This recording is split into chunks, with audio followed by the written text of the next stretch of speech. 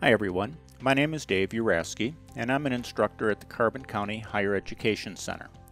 I presently teach SolidWorks classes at the post-secondary level and also provide custom CAD/CAM training for industry.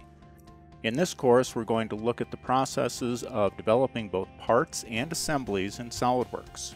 Some of the key takeaways from watching this course include learning how to navigate the SolidWorks interface, begin a part file and change some of the basic settings, create fully defined sketches using an array of different sketch tools, create solids using feature tools, create a working assembly using mates, and look at the importance of file management when working with SolidWorks.